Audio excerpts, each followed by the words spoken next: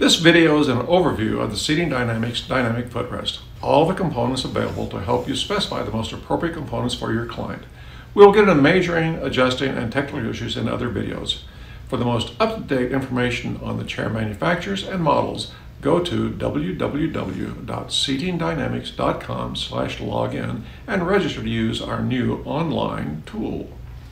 This will simplify the communication of your needs to us and eliminate the need for phone calls and emails requesting the missing information.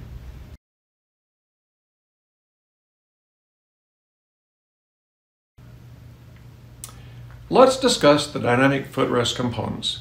The first component is the adapter receiver. All receivers look similar to this. The adapter receiver is the interface between the wheelchair, and it is wheelchair dependent. There are over 35 different wheelchair makes and models that we can accommodate.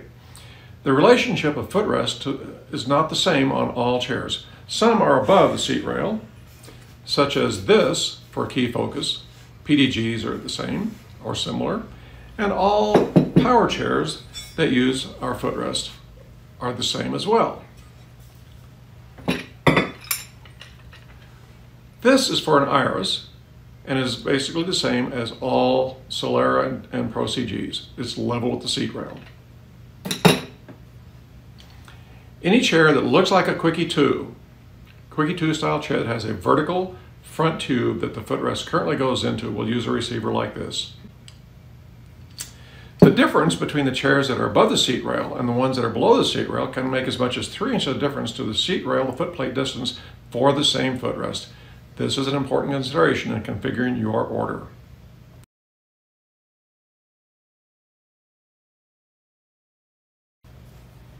The next component we're going to discuss is the hanger. The hanger inserts into the receiver and is available in 6 styles to accommodate any need. The dynamic knee,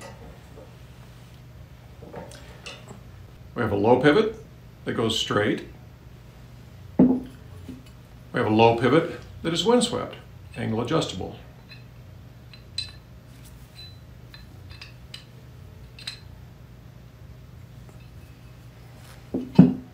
We have a high pivot, which only points straight ahead.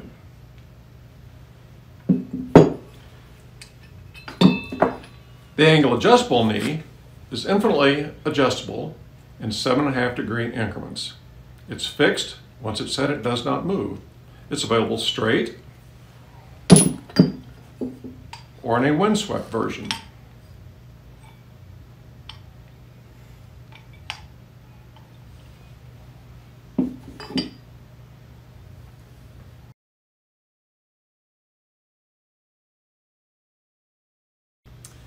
Our next component is the housing assembly.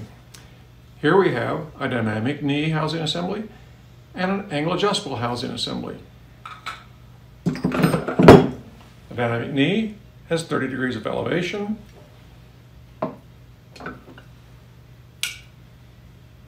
The angle adjustable, once it's inserted into a hanger, is locked in place when the bolts are tightened. It does not move. Adjustable in 7.5 degree increments, and both have 1.5 inches of dynamic telescoping travel.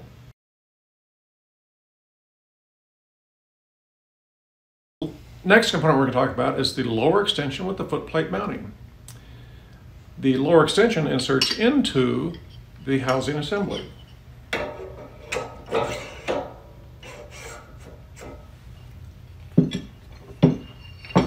There are 6 lower extension shafts in 1-inch increments. This is the shortest one, a minimum extension. This is the longest one, a +6 inch. A lot of difference there. We start with the minimum extension. When it's shoved in all the way, this represents 0 to the footplate.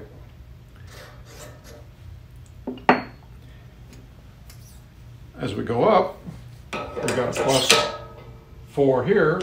You can see the footplate will be way down here, a lot lower. We can also do minus extensions that will bring the footplate closer to the seat rail. This one is a minus, obviously different from the plus.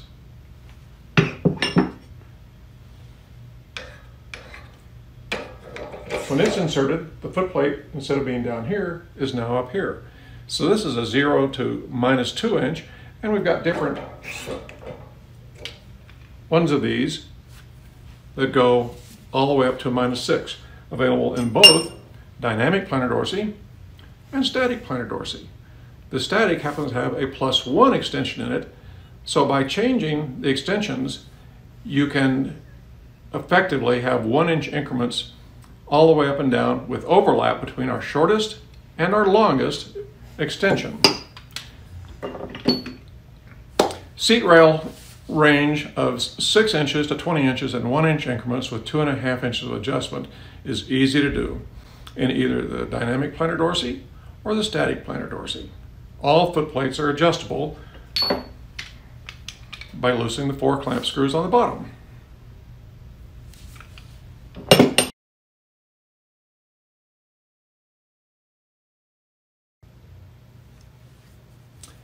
The last component we're going to talk about is our foot plates. They mount to the lower extension assembly and are held on with 4 6mm flathead screws. They are available in 3 sizes, all precision machined on a 1/4 inch aluminum plate with multiple drillings for adjustment. This is our little bitty one, 4 by 6 inch. Next one is 5 by 8, and you'll notice that it's reversible. I don't like to make lefts and rights. And our largest one, 6 by 10, also reversible, lots of holes for adjustment. And a surprise for you, something that I was reluctant to do many, many years ago, was a one-piece footboard, because I didn't think that with a dynamic footrest, it would work. Much to my surprise, we made one minor modification, and it does work. So you can mount a one-piece footboard onto the dynamic footrest, and it will still go up and down very smoothly. We have 3 sizes of these available from 14 inches up to 19 inch chair width.